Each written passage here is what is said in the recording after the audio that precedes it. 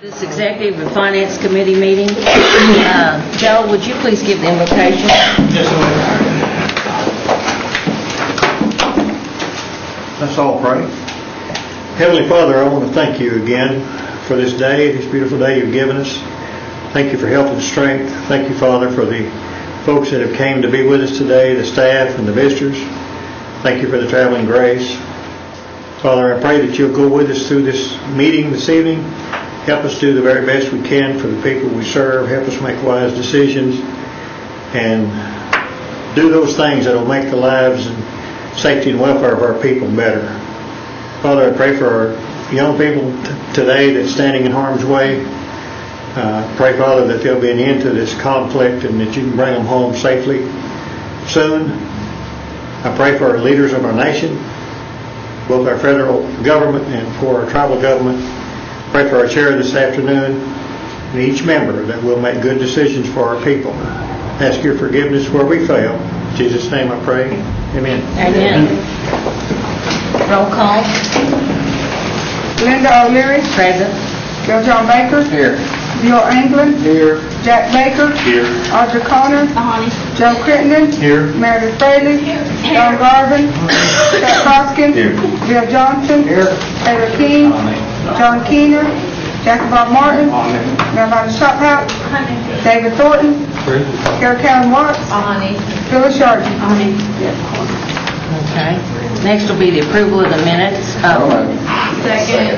Have a motion, have a second. All those in favor of approval, say aye. Aye. All opposed, same sign. Approval of minutes for the 27th approved. We have a reconvened session for May the 24th. I have a motion. Do I have a second? Have a second. All those in favor? Aye. All opposed, same sign. Approved.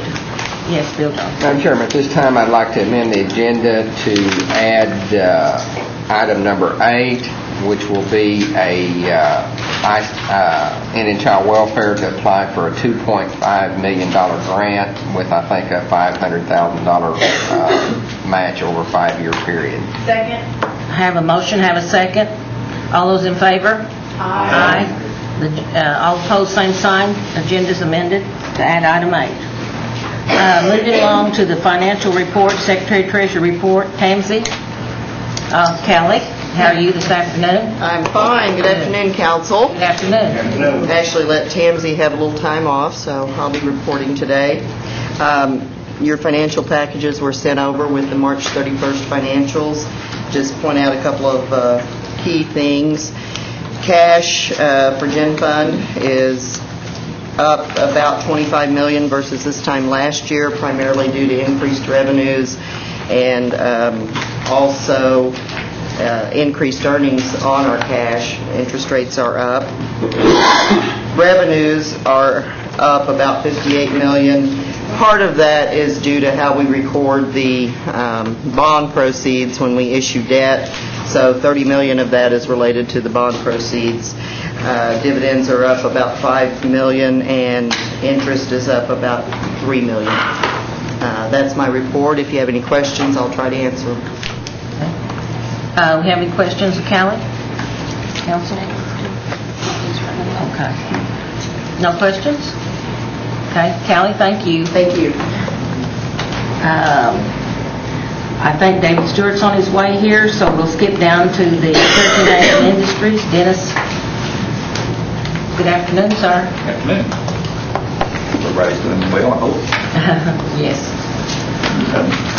Report is for the period ending March 31st.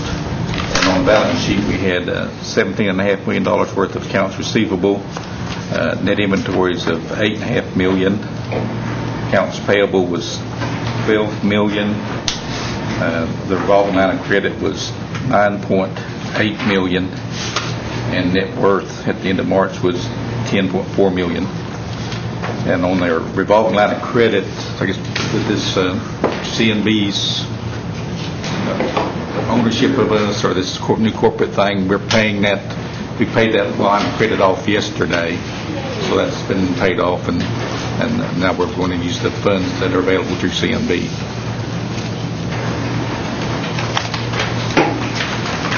And we'll be doing that at a lower interest rate, plus we'll be able to sweep any excess funds over to earn interest to offset that interest cost. So it's going to be a big savings for us, I believe, not paying that 8.5% interest that we were paying on that before. The 9 months sales, Chairman, page 1. Oh, sorry, Dennis. So CNB ended up doing that in the form of a loan instead of a cash infusion? The plan is there will be a loan until we get all the things with the SBA and everything settled out, and then I think the cash infusion will take place like 9 months down. Because right now we have to keep everything kind of at arm's length because of the SBA payday agreements until we get all those ownership things changed over with them. That's when it's being approached anyway. So what interest rate are you paying? I think it's the arm's length federal one is like 4.25%, something like that. Okay, but you think in 9 months it'll go away? That's my understanding that within the next 9 months that they'll will be forgiven and it'll be like a infusion at that time. Thank you. Thank you. The profits through the end of March is $1.9 million. And then this year, as a part of that changeover, we're also going to be extending our year 15 months where our year end will coincide with all the other tribal entities of September the 30th. So this year we'll have a 15-month year. We'll still report, as a 12-month and then a short 3 months within our system, but our year will officially end on September the 30th.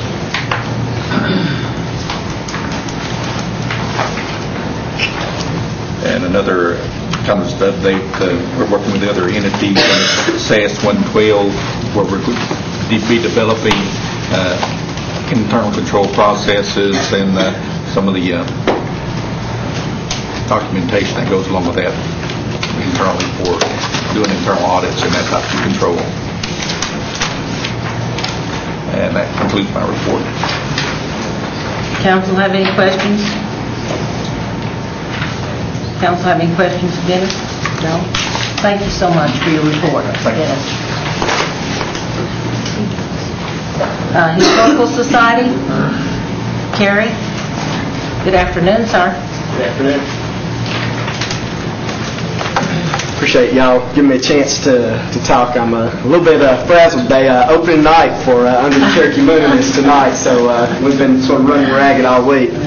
But we're excited about it and do want to encourage all of y'all. I know y'all have got some things going on tonight, but I want to encourage all of y'all to come out as soon as you can, and we'll work out the reservation arrangements. Just let us know when you want to come. So the other big thing, the Trail of Tears Art Show just came down. I was real pleased with the quality of the artwork, and sales were very positive, so I felt good about that. The other big event that's coming up that I really want to make sure y'all are aware of and help talk up among your constituents and stuff is June 30th. We'll be celebrating our 40th anniversary at the Heritage Center. The ancient village opened in 1967. We've been interpreting Cherokee culture for 40 years now. So we're real proud of that, and we're having a special day, and we want all the former villagers and their families to come out for a hog fry that day, and we're expecting a good crowd. And along with that, we've got a summer exhibit up with some very interesting photographs of the old days and some old friends, so I encourage you to come out and see it. Another big thing that we're working on at the Heritage Center is we're starting to look at some long-range plans, and I wanted to thank the Cherokee Nation for helping us facilitate a meeting last month that we were pretty excited about the progress towards it, so we'll be letting y'all know a little bit more about that in the near future. Those are sort of the big things that are happening right now, and I'll be glad to answer any questions y'all have. Sounds exciting. It's exciting, but it's... That's great. Be looking forward to it, Kerry. Thank you so much. Next is Cherokee Nation Business, Mr. Brad Carson. Good afternoon. Good afternoon, Council. It's nice to see you all. I apologize for missing your larger council meeting last month. It would have been my first, but I was called away on some other responsibilities. Nice to see Councilwoman Shopouch as well. She was not here last month. I'm 45 days into this position today, so I thought I'd give you a brief update on some of the projects we're working on, and I, of course, would be happy to answer any questions you might have. We continue to work closely with the various companies that C&B is responsible for under the resolutions passed by this council and our own operating agreement, working closely with C&E as they continue their ambitious growth, working also with C&I. As Dennis mentioned, we recently closed a loan for $15 million that had been budgeted that we anticipate will help C&I immensely in its financial performance. Also with companies like Cherokee CRC that in the last 6 months has had revenues of about $1.1 million with an operating profit of 16%.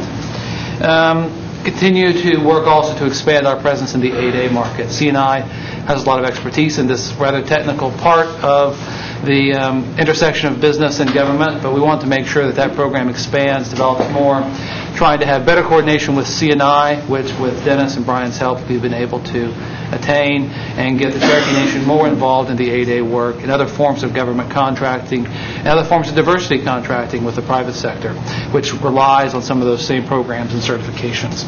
And also making sure that C&B focuses, while working with the nation itself, on more economic development activities, how we can recruit, bring jobs here, not necessarily ones that we would own ourselves, but that we can promote economic development in the communities. One last note about Cherokee Connects. I know a long-standing concern of the council. As I mentioned last month, we do anticipate final payment from our former partners in that project on July 31st, and we have every expectation that that payment of $1.55 million will be forthcoming, and that will end our involvement in that particular project. I'd be happy to answer questions. If anyone, if they have them. Excuse me, did you say July 1st or 31st? 31st. Okay. Council have any questions? Mr. Carson? Thank you so much. Diane Hammonds? Okay. Good afternoon, Diane. Good afternoon. As to the GG investigation, as we talked about last month, there's very little that I can say publicly other than the criminal investigation is ongoing. The only thing I would add that in the past month, even though this has been going on for some time, we have had some developments, and there's new activity going on in the investigation. So it is very much alive and continues. Meredith. Diane, couldn't you report on this in the Rules Committee rather than having to come to Executive Finance? I could. I don't know who proposed that. That it be reported on in the NF. Do y'all mind if she reports on it in the Rules so she doesn't have to come 2 days in a row? Is that a problem, Diane? It's completely up to the will of the body. This is the reason that I stay for executive and finance. That's the reason I come to this. As you know, I'm always at rules, so if they were on separate days or weren't adjacent, it certainly would be more convenient for me to only go to rules. But I serve it. I'll do whatever the will of the body is. We want this on a monthly reporting, apparently, don't we? I move that we move it to Rules. Second. I have a motion, I have a second. All those in favor? Aye. All those opposed, same sign. We'll accommodate you, move you to Rules. Thank you very much. Thank you. Thank you. Community assistance. I'm sorry. Oh, yes, I'm sorry, David. We're not ready to let him stay. Apologize for being late. We usually run here a little late, but we're on time today, so I'm used to that. Anyway, good afternoon. Good afternoon. Good results for the month as our financials present. We expect we're about $10 million ahead of budget, and we would expect that amount to hold. We'll try to keep up the pace, but it might be difficult as we run into the rest of the year, but I think we'll hold that $10 million. We just purchased 700 games. It was about a $16 million purchase, and if you remember, the way we're leasing those games currently, and we give a portion of that to our vendor, the owner of the game. And so based on the results of the games, we purchased about 700 of those. So instead of paying the vendor now, we will own those and keep those profits for ourselves. So it's a good investment for us. We will probably buy more games as they prove to be We don't buy them until we know they're good games. So that's going to be have a positive impact on the bottom line as we go forward. The projects are going well. The parking garage is going to open in June, so they're fast and furious to get that project done. And of course, the others are all in the middle of things. Roland, we've put somewhat on hold because we feel like the money that we were spending for the infrastructure in the existing building was going to be so great, and we still wouldn't get what we needed. So we're thinking about a new facility right behind it, still on trust land, and just have a new building versus improving the old one. So if you remember, that was I think a sewing machine factory or something before, and it's just not, the infrastructure in terms of the heat and air and the cooling and the smoke ventilation is just not very good. So rather than spend a lot of money fixing it, we might be better off to just put a new facility in. So we're looking at that, and we will present it to our board. We think we can do it within the same amount of budget that we had originally. So that's something we're still trying to figure out. We're starting the construction on Catoosa, rerouting the road to the south end. Once we get that road built, then we'll be able to take that section over for construction, and that's in the middle of design. So that project is moving along. So I'd be happy to answer. We have a lot going on. I'd be happy to answer questions. Don, and then Mel behind. I had a call about the casino in Summerside. Those big trucks sitting out there. It's kind of nice over there. It is. Of course, we have Speedies also that we're getting ready to demolish. That's going to go down probably in the next 30 to 45 days there at Catoosa. Along with, we can't do anything about Mayberry's for a bit, but we're also looking at that property to just. I know that's in the same kind of mode. What do we do with these properties when we buy them? More than likely, we will either use that for satellite storage and facility, and then clean up the parking lot and make it sway into the existing parking, and then get rid of all those trucks, or just demolish it. So we're trying to figure that out. Are those trucks going to casino? Oh, some of them are, some of them aren't. I think most of them aren't. They're just parking there. Yeah. And then on that same truck issue in Catoosa, what we're going to do is block out all the trucks from the south side and move them over to one of the north parking lots, so we won't have that eyesore there. So we're going to have to make some drive-in changes into that parking lot before we can do it. We get a lot of business from those trucks in Catoosa, so before we just say, don't come in, we're going to reroute them. So we're going to look at that. I would say we're probably 60 to 90 days out from getting something done. Mel Viner. Oh, I was just going to ask the machine. You said you thought, what's the life of the machine? I mean, they're not like computers, they're not obsolete. No, what happens is the core machine is a computer, but what you do is you just change the chip. So it's really good and then the box essentially stays the same. So you just change the chip, and that changes the video to another game. You can do that for $2,000 or $3,000, right? So it's really a good deal. We don't buy the games unless we get them paid off in a very short period of time. So we've looked at all of those issues. Thank you. Okay, thank you. Phyllis. Thank you, Madam Chair. I think everyone received this email message about this to all the council members and to Chief Smith and to Deputy Chief Grayson. I just wondered if you've seen it and if I'm usually the last one to see it. We discussed it at the board meeting. We did? Oh, yes. Okay. Right. Yeah, we're looking into that. Yeah, we're right in the middle of it. In fact, Kara brought it at that point, so we're looking at the situation. Would you like this back? Or I have a copy of it. Okay. Okay.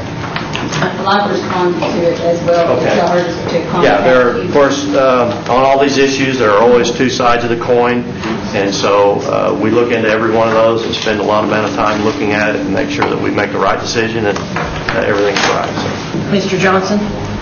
Dave, do you have any update on the Ramona property?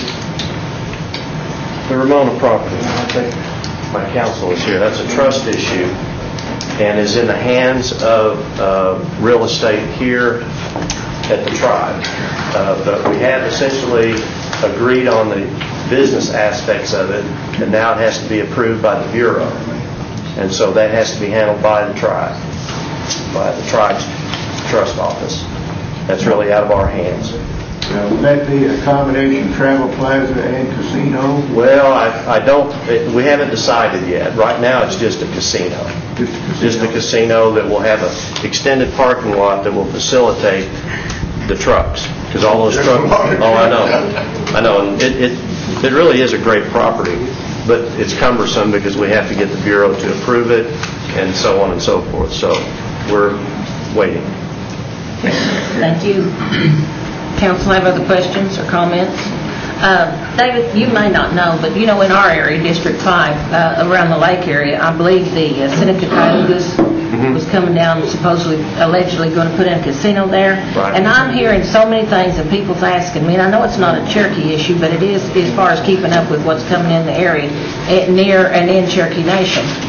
Do you know anything about that? Well, what I do, and of course, I don't have solid facts, but I'll tell you what I've heard and what I understand is that land is actually not in trust. And so essentially what they've done is buy property and then basically said we can do anything we want to with it and we're going to put a casino on it, which we would disagree with that approach. We feel it's contrary to some of the trust provisions. So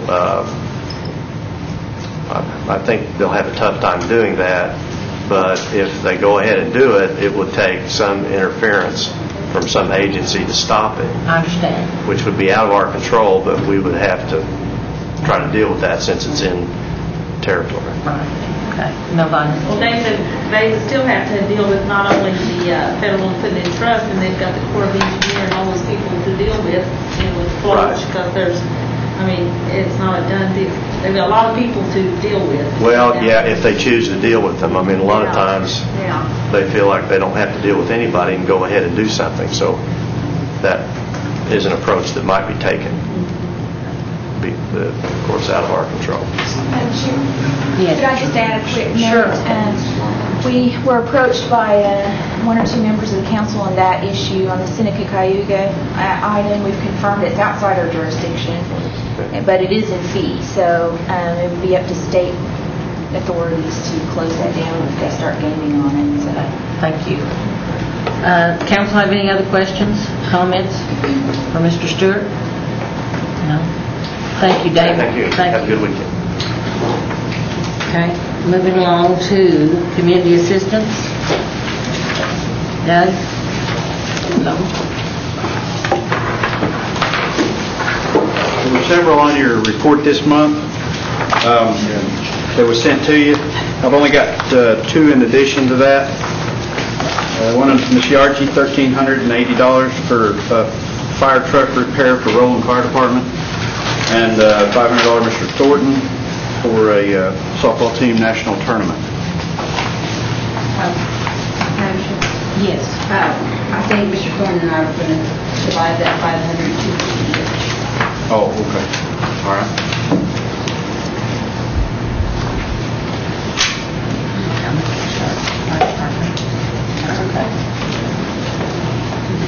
Any others?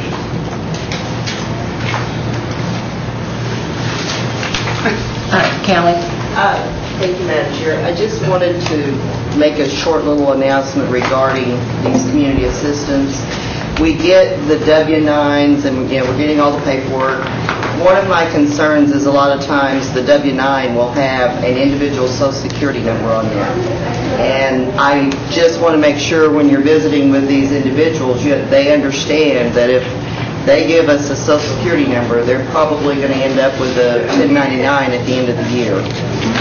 It's much better if they can give us a federal ID number of a nonprofit organization rather than having the check made out to an individual.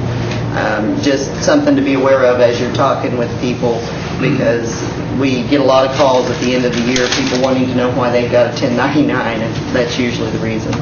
That's over 600. You're right, if it's over 600. I have one on my desk right now, which is what made me think of it. Okay, thank you. Good point. Yes, Motion to Chuck. approve, Madam Chair. Have a motion, have a second. All those in favor?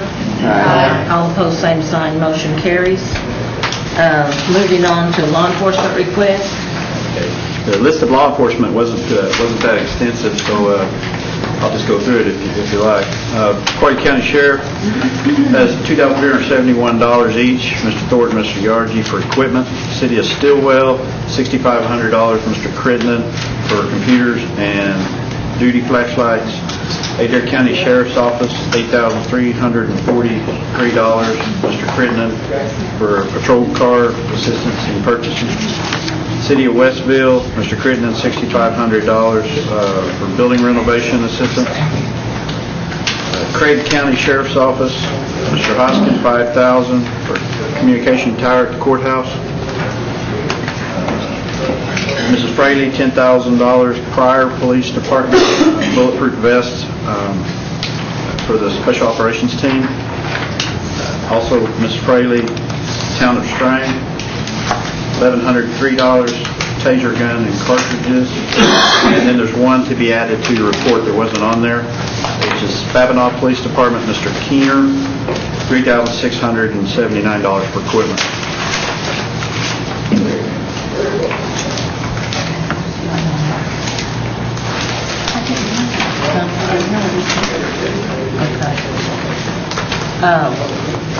Do you have, what was that last request? Thomas Babbitt. Thomas Babbitt. Can you repeat that for Gail? From Mr. Johnny Keener. Johnny Keener for equipment, $3,679. I put the paperwork in your chair, Gail. Oh, okay.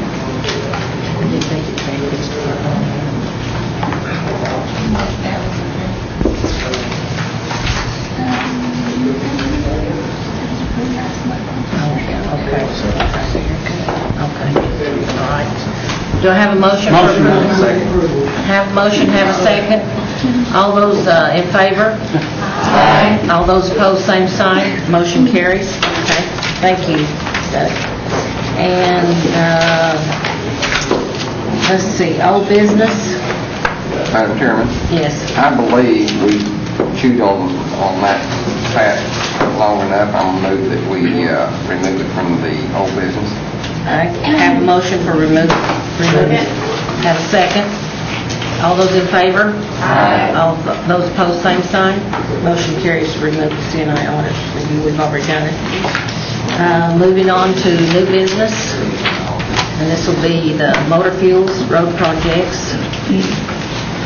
Okay, motor fuel fund road projects.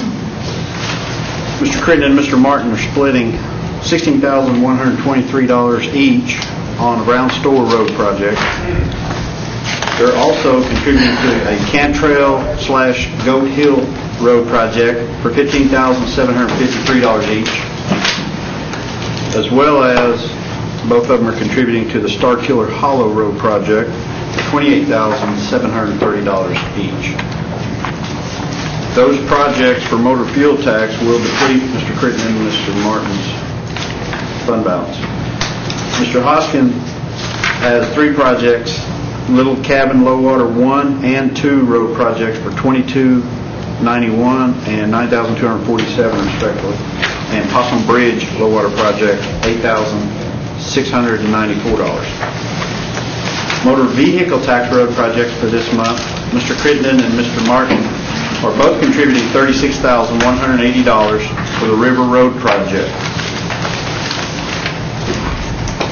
And that will deplete your motor vehicle allocation. Mr. Hoskin is contributing, earmarking $34,571 for the County Road East 02-North 412 West of North 408 project.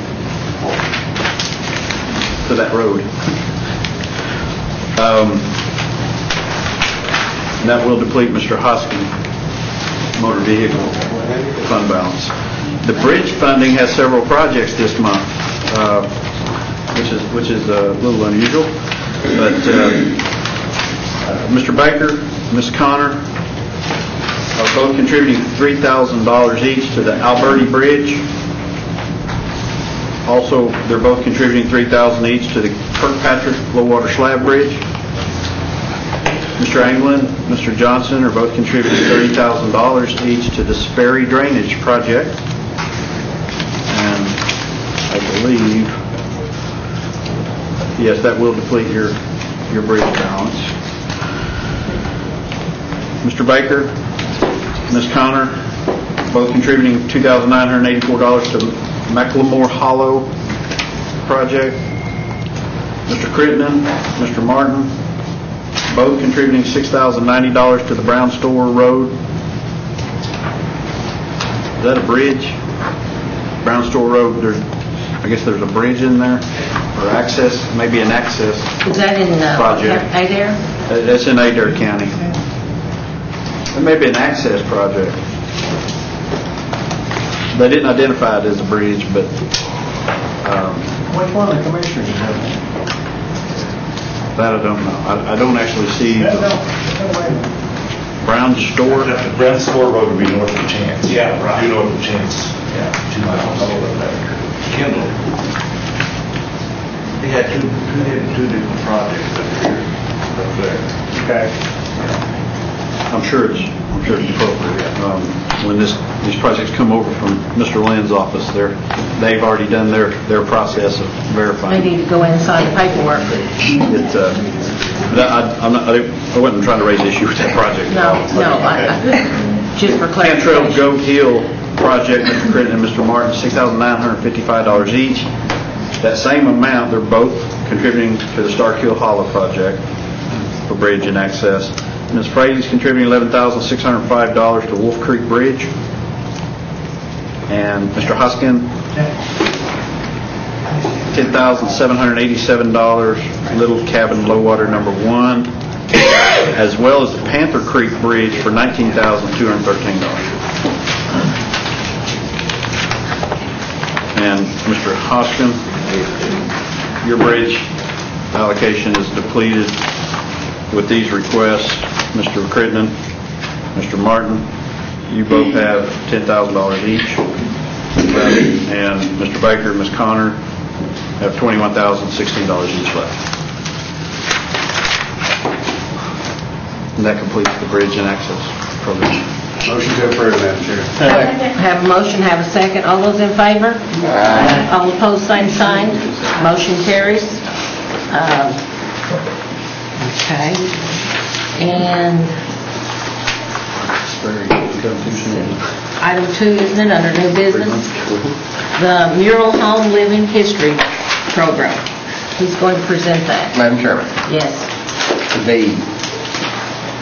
in the last 2 weeks or so, there's been quite a bit in the paper, and I visited with the curator at the Merle home, and I think she had talked to Mr. Baker and maybe Ms. Watt, and she had talked to education to see if they could find any money, and education says, well, we've got our money's already allocated, and we'd have to rob Peter to pay Paul. But they see just hundreds of people out here, and it's a living history at the Merle home. And she said she could run all of her summer programs and into the fall for all the school kids for like $6,723. And I want to move that we fund the living history at the Merle home for $6,723 for all the programs that are in your package. Okay, we have a motion, we have a second. Discussion? All those in favor? Aye. All opposed, same sign. Motion carries.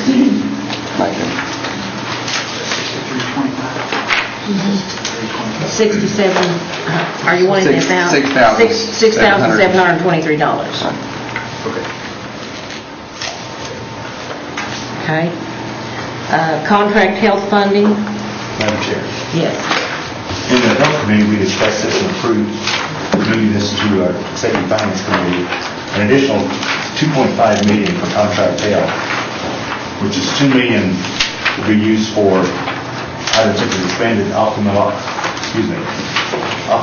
services, orthopedics, back and neck pain, diagnostic testing, and emergency room call-ins, with an additional $250,000 for eyeglasses and another $250,000 for dental needs. So I move that we approve this. Have a motion for approval of the $2.5 million, and is that the cash match of the $500? No. Okay. Lost my page. Okay. Have a motion, have a second, discussion. All those in favor? Aye. All opposed, same sign. Motion carries. Yes, John. Madam Chairman, this is a legislative act for funding eyeglasses and other corrective lenses for the elderly citizens and youth of the Cherokee Nation. On the 2.5, I bumped it up to help fund this, knowing it was coming. And pretty much what it says is that if they meet the income guidelines of 185% of poverty, that we'll pay, I believe it's $250, up to $250 per person. And what's been happening is our elders will go in and they'll say, yes, we furnish eyeglasses, but it was the bare minimum, and they were many times having to pay $200 and $250 out of their own pocket. And when we got to discovering if they needed bifocals, that wasn't covered, trifocals wasn't covered, and they could get a basic pair of reading glasses, and we do pay for it. But I'd like to bump that amount up so that we pay up to $250 for all of our qualified citizens. Have a motion? I put it in the form of a motion. Have a second? Second. Okay, discussion? Thank you, Madam Chair. Dr. Grimm, could you come forward and talk about the details on, because I assume you had an opportunity to do some analysis maybe?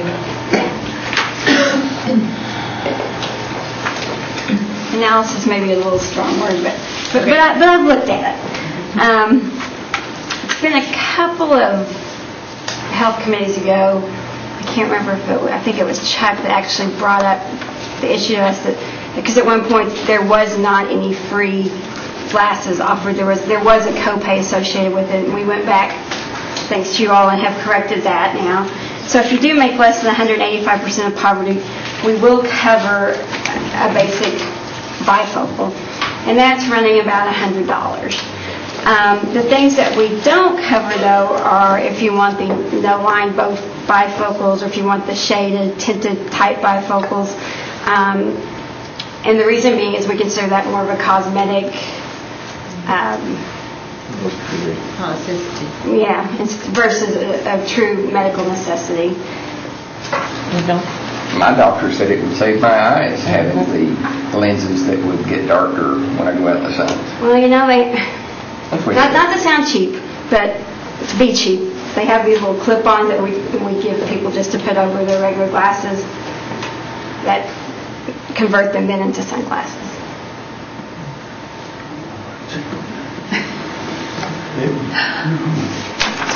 I can be cheap,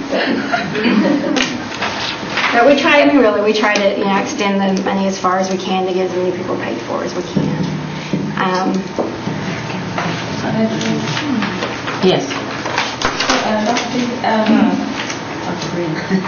I'll be cheap forever. It's okay.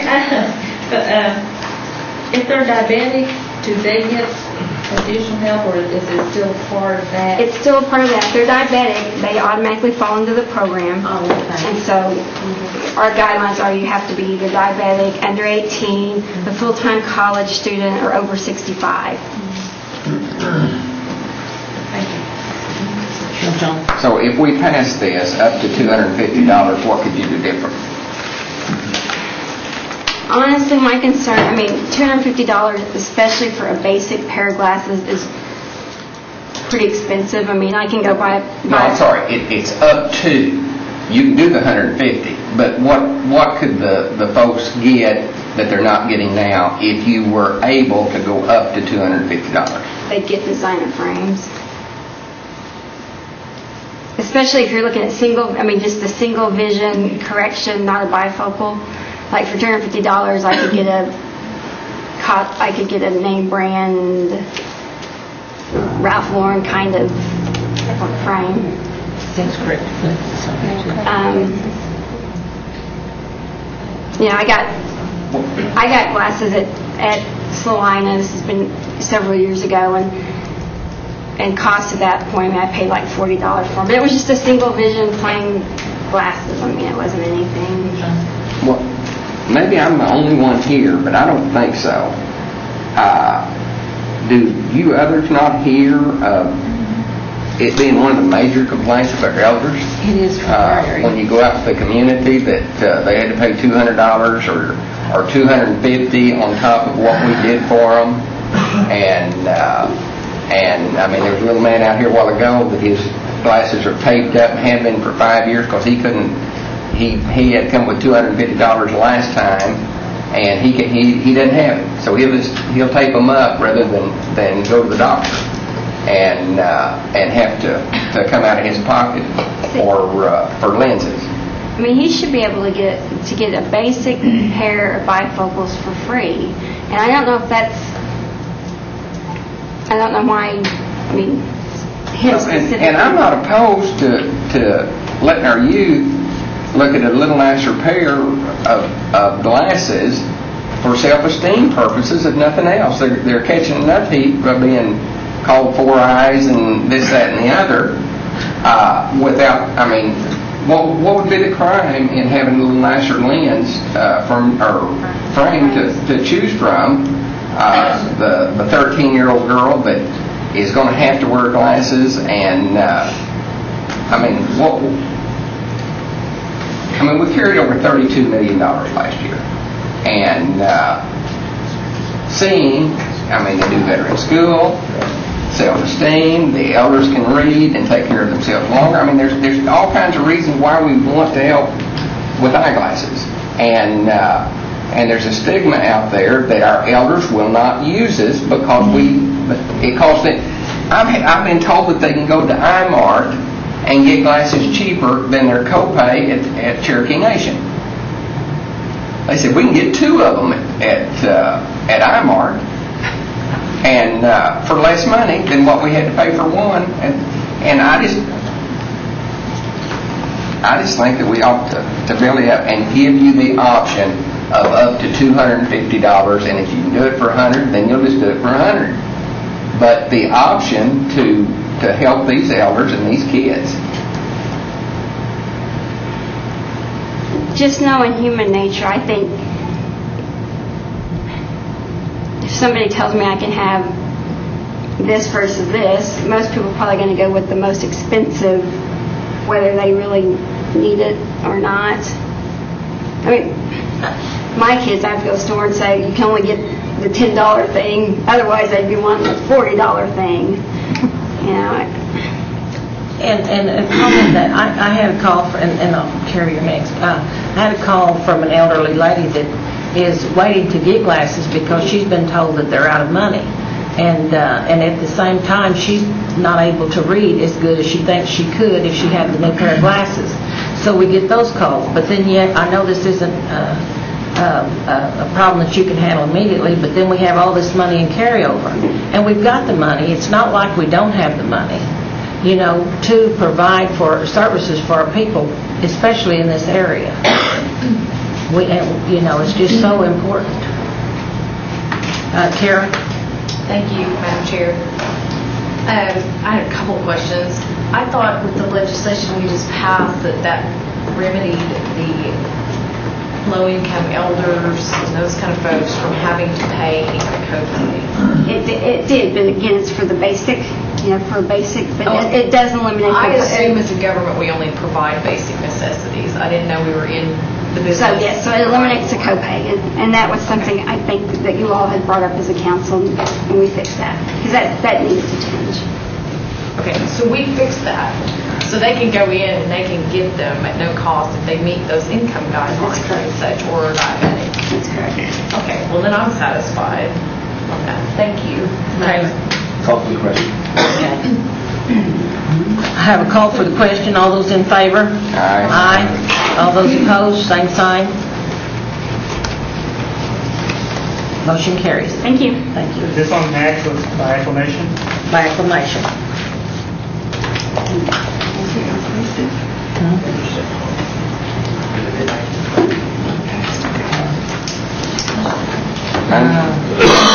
Madam Chairman, item number 5, legislative act providing scholarships for Pell Grant qualified students. It has come to our attention over the last several years that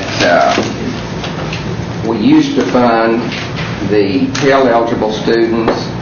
I know $750, but I'm thinking it used to be $1,000. Went to $750, then it went to $500, and then it got as low as I think $240. This is a federal program that we administer that used to be the old higher ed money of the BIA. And what happened is, as more and more, as we have been successful in getting more and more of our students to go to college, we just had one pot of money and that was it. So the more students we got, the less each one of them got. Well, now it's to the point that we're giving them such a little amount that they're not even applying to their tribe anymore. And so now we have 847 students that are in the pool, and this last time they got $350 after filling out their FAFSA and all of those things. Now, if you get Pell, you get $1,000 from us. And I'd like to make a motion at this time that we pass this act with the funding amount of, for this year, of $575,000, so that the kids can start in September and get paid up front. 10% of that will be for administration.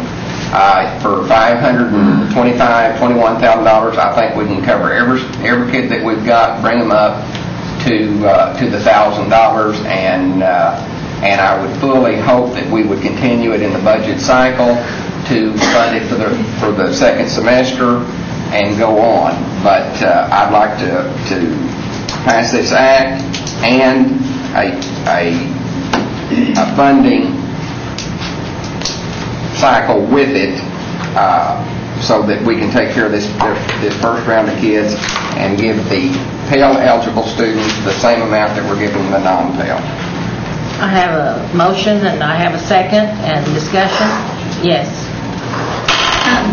Then where it says said scholarship shall be automatically renewed for 4 years provided that the student remains enrolled in good standing, ... Is that, so are we doing 2,000 and then 4 more years, or are we going to set it up to give them that possible 5th year like we've looked at? My intention was to tackle that in the funding, in the budget process, and not fund 4 years in advance at this point. Okay. Karen? And I have concerns about that, because this seems like the wrong way to go about it logistically. So I have 2 things I'm concerned about. This is a legislative act without funding that sets up in perpetuity that the budget always has to meet this, right? Because it sets it into law, rather than as part of the budgeting process. I was going to ask a similar question. And then we haven't set up any funding for it, so if it were, does it apply this year? And if it applies this year, it seems like we would only be able to fund about 1/4. If they're only getting like $250, $300, then we would only, and we max it up to $1,000 using the existing budget, we'd fund only 1/4 of the students we currently fund, rather than funding all evenly. Okay, on that last question, the numbers that Jennifer Pigeon gave me from higher ed was 847 students, I believe, and to get their funding for those this semester only up to 1,000 from where they're 300 something they're at now, that's where the 521 came.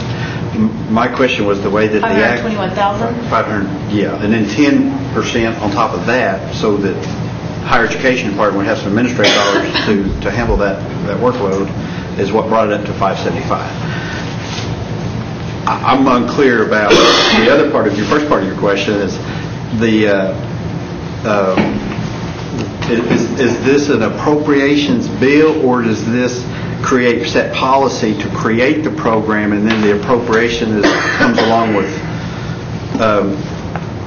because there wasn't funding with this particular act, just a policy. Todd can speak to that. It's my understanding the intent, and Mr. Baker can correct me, is that this is a legislative act that will obviously set the policy of the tribe from here on out.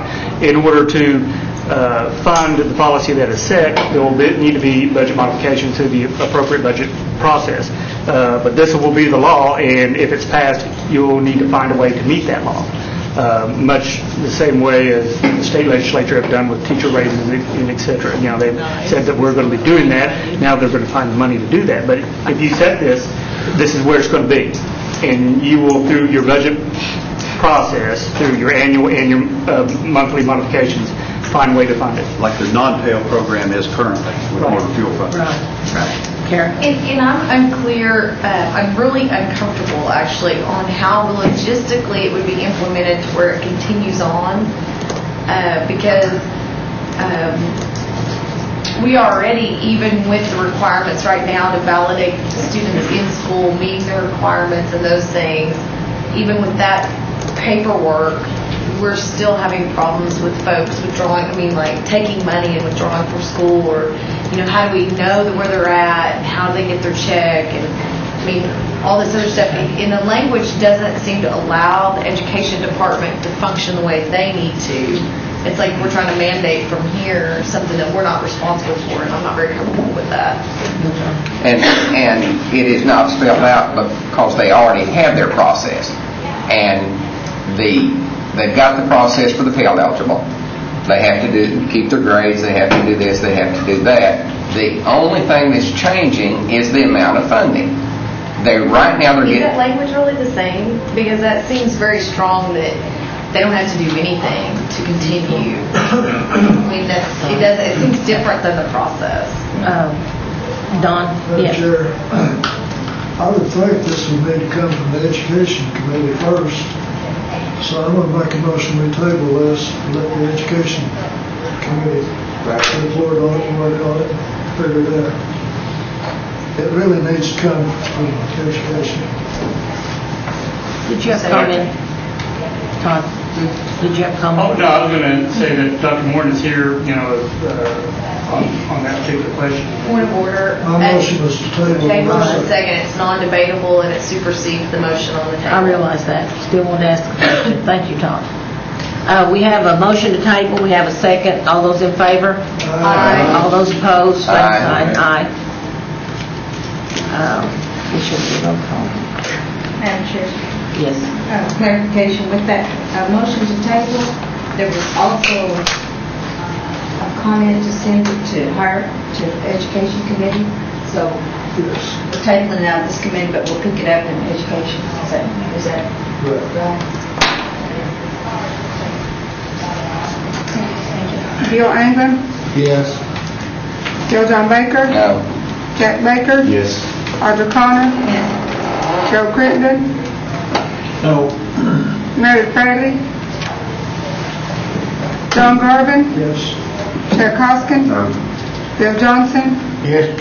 Heather King, No. John Keener, Jackie Rob Martin, Yes. Linda O'Leary, No. Mayor Von Shophouse, No. David Thornton, Carrie Cowan Watts, Yes. Phyllis Yargy. No.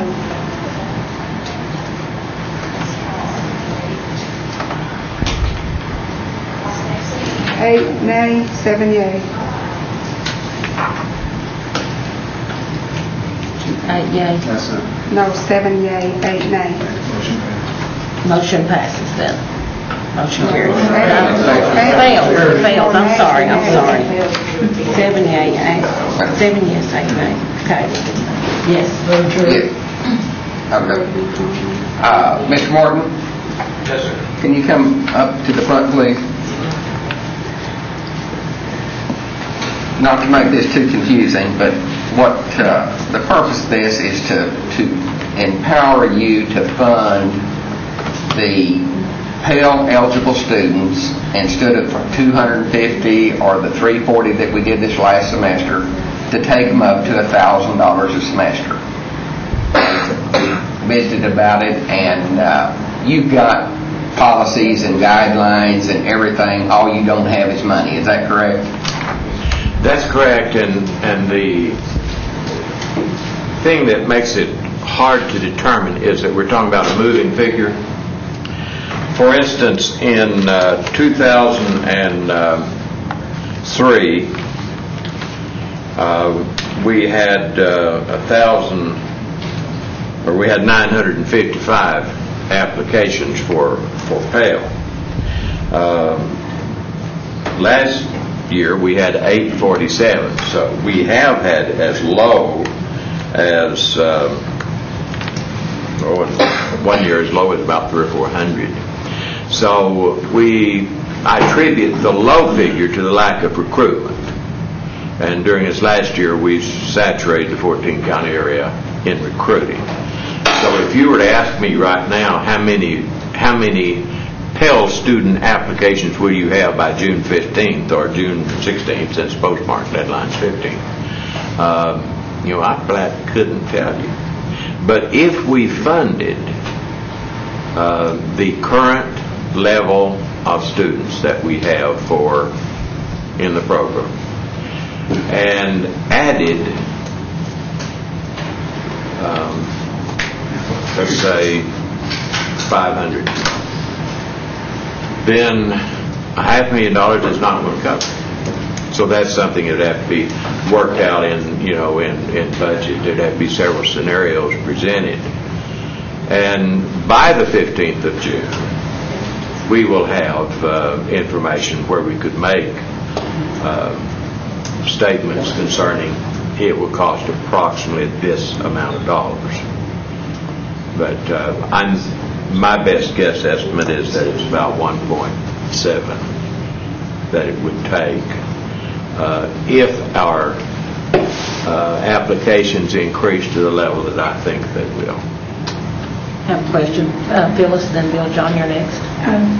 Madam Chair, thank you. Just a comment. I mean, I know that we just appropriated money for someone to do the recruitment. So it's kind of like we're creating this problem of having students to come and be interested in furthering their scholarship. And then we're going to tell them we don't have any money, or that they're going to get $250. They might not be told that they're only going to get $250, and they might, they don't know what to expect when they come on. So I think that, in all fairness, and I've heard, other students talk about these students that don't get the $1,000 and how when they ask, when I'm asked, I'm taking somebody's comments. When I'm asked how much do I get, I'm embarrassed to tell them because I know that they only get $250, and they're embarrassed to tell me. So that sort of creates a discrimination, without even meaning to, is that, well, I'm Pell eligible, I'm below the guidelines, and that's why I didn't get it. That's kind of like a red card and a white card for free lunches. So I think that, it is a good policy. I mean, it's something that we need to do, work on, an equal service to our students. It doesn't matter what kind of economical background they come from, that if they want to go to school, we should give them a fair chance, at least give them the same chance as other students by eliminating or not eliminating even, but to assist them with the worry of the money. Because these students that get $250 have to work.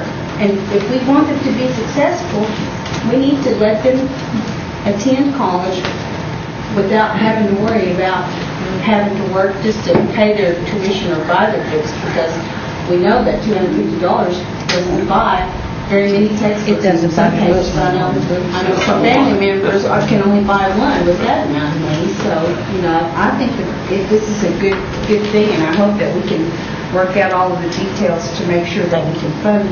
Well, in all fairness, I think I should say, too, that one thing that I particularly like about the Pell program is that it's worldwide. In other words, it extends beyond the jurisdiction of the organization and allows an opportunity to provide some assistance. And Dr. Morton, if your numbers and your recruitment works out as well as you think, and we double the number of Pell eligible students, then their funding next semester, if we do nothing, will be $171 a semester. If they double, we take the same pot of money. That's that moving figure. It's that moving figure. And I'm See, just this saying, year it's $385. and you take half of that, and you're down to 170. Before it has been as little as 200 and something. And it's just, what would be wrong if we had, I think it would be great if we had to come up with an extra $1 million to fund this particular mandate. And we got an extra 1,000 Pell eligible kids into college and out of college, and once we get them educated, folks, they can take care of themselves. But these other programs don't mean anything, or little consequences. And I just, when we got down to 250 for the tribe's help to send kids to college, it was embarrassing. And if this recruitment works, then it's going to be less than the 250. And I think we ought to belly up and take. Callie just told us that the dividend from CNE is to the tribe. Forget what doesn't come here, is an extra $5 million. Where can we put our money better than education? I just had a comment, an experience from not getting enough children. I had a family with 2 kids. Well, one was going to western part of Oklahoma and another was somewhere else, and they didn't have enough money even to come home on Thanksgiving and Christmas, and they came to me, and out of my own pocket I had to help them get them back and forth. We've got more than one kid in school. That really, that is a hardship. And another point that I think that adds to the factor is that, and I'm not arguing for or against, that's your decision, not mine, is the fact that federal assistance to students has dwindled over the years. It's not like it was in 1970 or 75 or 80. And I have had persons tell me that, I've had parents tell me that I really don't want to take off a day's work and come down there and fill out the form for $300, which in one way sounds bad, but in another way, I understand it. Well, Dr. Morton, in our area, oftentimes if you take off from the places that we have of employment, you're docked so many points, and that means you either have a job or you don't. And let's face it, we live in a society where mom and daddy and grandpa and grandma make arrangements for the child's education.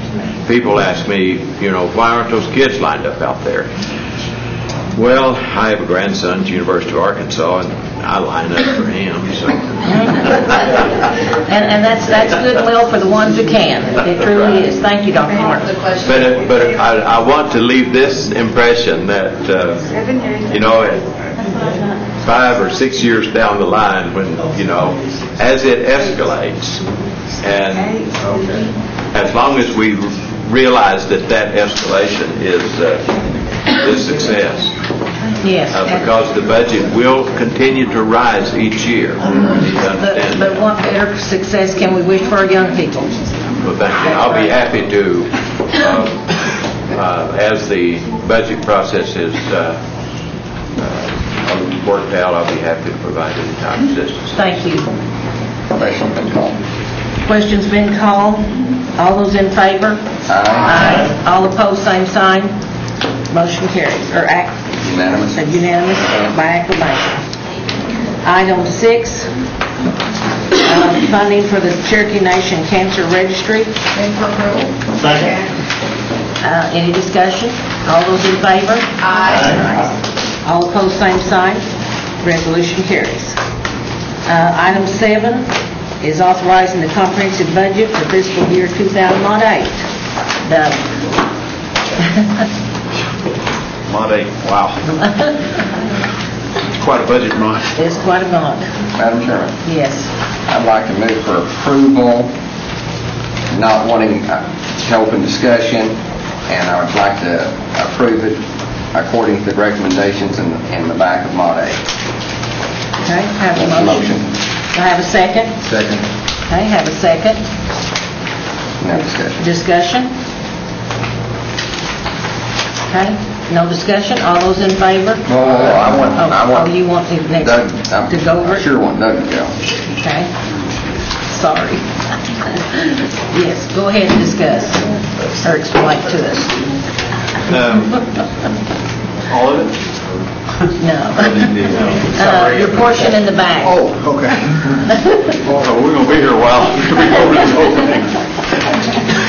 First off, I want to apologize to the body for taking so long to get the review to you. I tried to get it to you within 2 to 3 days, and you've allowed me, but this time I took 7. And I apologize for that, but I felt like any budget mod that's $22 million would warrant its due review. First off, I'll give you my summary at the bottom of the report, and then I want to make a few comments pertaining to some of the items I've mentioned. Although I didn't find any technical issues surrounding the budget preparation, and I did make several comments and a few recommendations in the report. They're summarized as follows. The Marshal Service has a couple of budgets that's in here that the budget analysis that I had presented on page 2 of the report indicated significant tracking of underspending of federal funds versus tribal funds, that I thought we might need to get a better understanding of what the program is doing with their various fund sources. The cash reserve item. Ms. Catcher is submitted this cash reserve budget to fulfill the legal requirements of Legislative Act 502. Although I do respect her desire to get in compliance with the law, in my opinion, I think that particular law needs to be revisited for good, sound fiscal policy. It's creating a cash reserve based on an entire budget authorization, which, 1, includes transfers between funds, and 2, has no moratorium or phase-out associated with if we have significant reserves on our books and cash balance. So it can literally create an environment when we do have significant carryover of having to restrict part of that carryover. Just for basically a cash reserve that was intended for a line of credit. But I would recommend the body consider that Legislative Act 502. And with your permission, I've visited with Callie, and I'd like to work with her on a joint effort between the branches to see how we can put together a revision of the amended 502 Act before the body next month. The third item is the PACE building. The PACE building, I just merely wanted to allow the financing body, which is Cherokee Nation Businesses, to maintain 100% of the construction financing. That particular building is around $960,000 financing from CMB to the PACE program. It was going to require another $169,000 to get a water and sewer line over to it. We have and the request was to utilize the government indebtedness that was issued in 2003. There are opportunities elsewhere in this budget where those loan proceeds from 2003, as they were intended to be utilized on government capital improvement projects, this is a new construction financed by CNB, which is going to have interest associated with it and a return on CNB's investment. And I think it's much cleaner if that for-profit entity of our structure maintains all the capitalization of that project and not mixing government funds with it. That was where I was going with that recommendation, because we also have a $200,000 renovation of the Saline Courthouse that the request was to use tribal discretionary funds for. And I think that would be a more appropriate utilization of those bond proceeds, or of 03. The next item was the election fund. The Election Commission was requesting a little over a couple $100,000 budget increase due to the extra election of this year. And when I ran the analysis of their budget, it appeared that they were going to have, at this point, adequate funds in their current budget to handle the primary and the runoff. I visited with Rick and Jim Cosby earlier before the meeting and showed them the financial statements off the system, showed them where I was drawing my conclusions, and asked them if they would have any reason why we couldn't wait a month or two to get a clearer picture from Automated Election Service on what this is going to cost and how are they going to come in with their actuals against their already approved budget, so we don't throw more money out in a budget that may not actually, we don't even know if we're going to have yet. Not to say they're not going to need more money, but at this point, similar to the discussion you had earlier on the pay, I think it may be a little premature at this point on the election budget, and they both concurred with that and had no problem waiting a month or two to get a clearer picture. The next item was internal lease building. That was just the budget that was going to use, pulling in the $300,000 remaining of indebted proceeds of debt from 03. I believe the actual number is closer to $1 million. Is that right?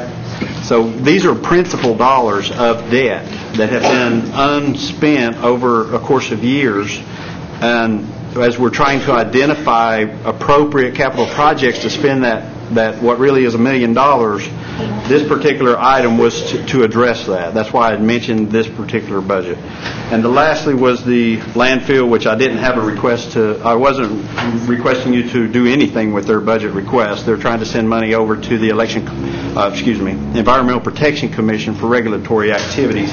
I just had some question regarding how the business arrangement with that contract is set up in utilizing tribal employees. And now, for my other comment I wanted to give before to wrap this up, several times in instances where I'm reviewing these budgets, I'm reviewing based on limited knowledge, and I'm also reviewing based on information that's given to me. Callie and I had a really enlightening discussion earlier today about the administration's budget process and how they come to a decision of what to present to this body for appropriations. I would like for this body and the administration to consider the possibility of possibly including me on the front end work of the Strategic Budget Committee and administration, not as a voting member on that committee, but simply to gain an understanding of some of this information that may have more behind the scene information I can't see in the system or in this information, and I may not even know who to go try to find information I don't know is there. So it might enable us to, my goal is eventually to keep continuing to put better packages before the body, to where when you make an informed decision, you're making an informed decision on all the information available to you, and which is what was available to me. And hopefully going forward in the future, we can get to that point, because I would very much like to get there. That sounds great to me. Kelly, is that? I think that would, what we do in the Strategic Budget Committee is we talk about all these proposals from the programs. We get as much information as we can and try to make the best decision on what to request in the budget bond. I think if Doug can sit in on those discussions, he will have a better understanding of the process, but also the justifications that we're going over when we review all of these. So I would think that maybe once a month when the group has a set of proposals, I can coordinate and ask Doug to come to the meeting. So. That'd be wonderful. Okay. That'd be very helpful. Madam Chair, if I could, I'd just like to address a few of these items on the summary. The Marshal Service, Doug and I, this is one of those situations where maybe he didn't have as complete of information as what the group's been looking at. The request that's before you is a specific project that is a pilot project on a meth prevention project. It was funded in the 07 budget for 6 months. The group crosses several functions. It's behavioral health, Indian child welfare, and the Marshal Service. The reason the Strategic Budget Committee only funded it for half a year was they had a very rigorous report back process where this cross-functional group was required to bring back information to show that they were being effective. We have already approved, I think, the behavioral health and the ICW increase for the second half of the year. That's what this Marshal Service request is for the specific project. The other question on that budget related to the NAHASDA underutilization, if you will. We had an audit by NAHASDA a year or so ago, and one of the issues that came out of that audit was how we document the time on Marshal Service and what qualifies as an activity that can be charged to NAHASDA. We have gone through a rigorous process with the Marshal Service, with Don Vaughn's office. The patrol, when they're out on patrol, they have to actually document if they're close to a NAHASDA house. So we can't just say, okay, you've got X amount of dollars to spend. You have to really be rigorous, and James is here to give you kind of some details on what they do on their side. So what is in the budget mod right now before you? It's about the same amount of money requested out of NAHASDA, but rather than being for salaries and wages, a big piece of that is to request some special equipment that the Marshal Service will be able to utilize.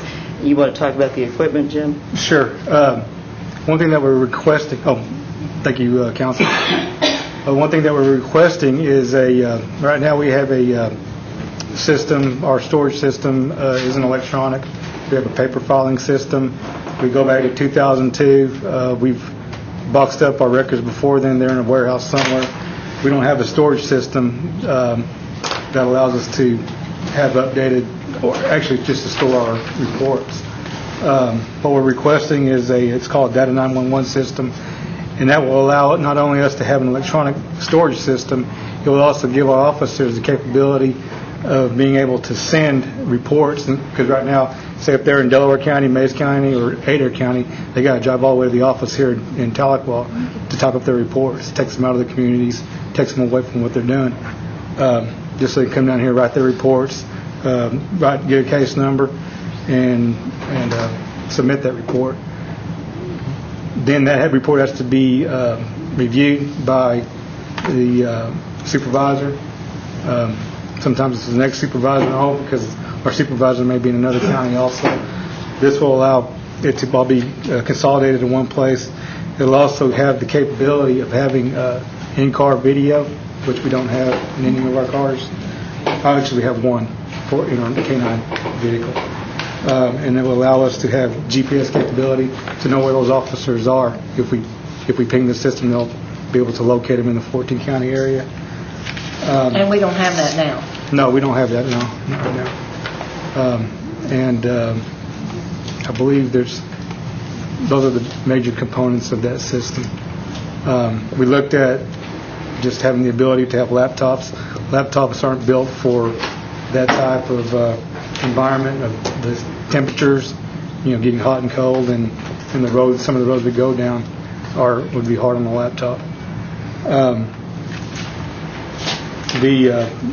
Getting back to NAHASDA, in the NAHASDA spending, anything outside of a housing site or civil processes, supporting the juvenile drug court, where we're transporting these kids, picking them up, going and doing urinalysis with them. None of that can be charged in NAHASDA. Travel calls can't be charged in NAHASDA. C&E calls can't be charged in NAHASDA. The NAHASDA is actual time you're spent in a housing site or going to a housing site. Anything outside of that, what we do is it's kind of like hitting a time clock on those chess games. When you're doing something else, you go off of that clock. When you go back to doing it, you hit it, and you just count your time that way. It works well for our patrolmen. It doesn't work too well for our investigators or our supervisors, our admin, because we can't choose to go to a housing site to do our job. We have to do our job here in Tahlequah, so that's going to be DOI. So it's either DOI, NAHASDA, or travel funds. The grants that we had, the meth grant and the domestic violence grant are running out this year, and then on the next fiscal year. Thank you for informing us. You're welcome. Appreciate it. Madam Chair, if I could continue. On the cash reserve, I don't disagree with Doug at all that we need to revisit Legislative Act 0502. I brought this budget forward when I realized that we were out of compliance with the 1.75% reserve requirement. As long as we all acknowledge that we are out of compliance, we realize that, and we're going to work on it, I don't have an issue. On the PACE building, that particular project was brought to CNB. We reviewed it. Obviously, CNB is a for-profit business. We structured it with a lease back to the PACE program to be as cheap as we basically could do it. It was based on $960,000 capital costs, leasing it back to PACE for about $833 a square foot, which was below market for the program. It was a win-win for both sides. When Rick Richards came to us with the problem with the water and sewer, there were two options. One, to go back to CNB's board, which we could do, and request additional funding on the project, which will increase the cost to the PACE program. Because the building is located near the Marcoma property, we discussed it. These improvements to that land for the water and sewer I saw as a positive for that area in terms of future development. That's why I recommended paying for it out of the 2003 bond proceeds. The land is owned by Cherokee Nation. The improvements would be owned by Cherokee Nation. The building itself is still online to come in at budget, and Rick Richards has done a great job of managing that project for us. That was the main reason for requesting it out of the bond proceeds rather than going back to CNB, was to keep that project at a lower cost and not have to increase the lease expense to the PACE program. The election fund, I think Doug visited with a couple of the commissioners. We want to make sure we don't hamstring the election commission. They have 3 elections this year instead of 1. But as long as they're okay with that, we're fine. The internal lease buildings, I don't have an issue with putting some of those bond proceeds towards the Saline Courthouse, rebuilding that spring house, so we could change from requesting gen fund to requesting bond proceeds. And then the last item on the landfill, I guess Doug's question was regarding leaving the employees as Cherokee Nation employees when we did the third-party contract.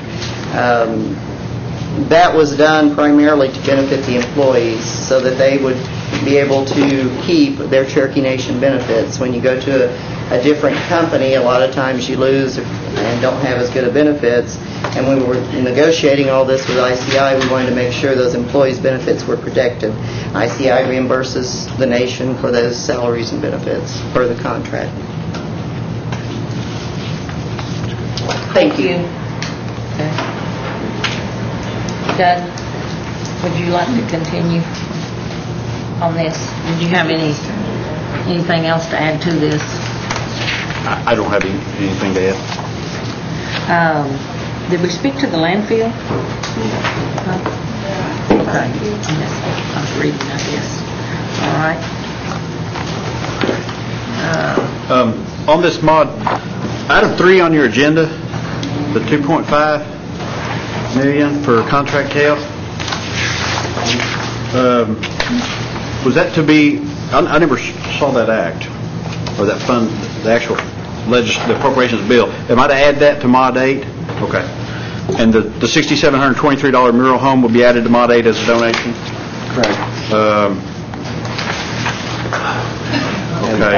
And the 575. And the 575 on the PAIL, that probably will need to be adjusted in a month or 2. That's right. Okay. That's a perfect item that should probably be considered a standing funding item in your budget hearings in August and September of each year, just simply because of the timing that Mr. Morton brought up with his applicants. we'll know what we're looking at. That's what we hope for. Okay. Yes. Call for a question. Okay, have a call for a question. All righty. All those in favor of passage? Aye. All opposed, same sign. Acclamation. Okay. let's see. Item 8. New business. This is that. Move for approval. Okay. Have a motion, have a second. Discussion. All those in favor? Aye. All opposed, same sign. Motion carries.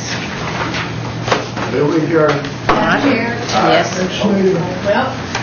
Want to announce the next meeting date for the 29th at 3 p.m., be June 29th instead of the 28th. And we have a motion to adjourn, have a second. All those in favor? Aye. We are so adjourned.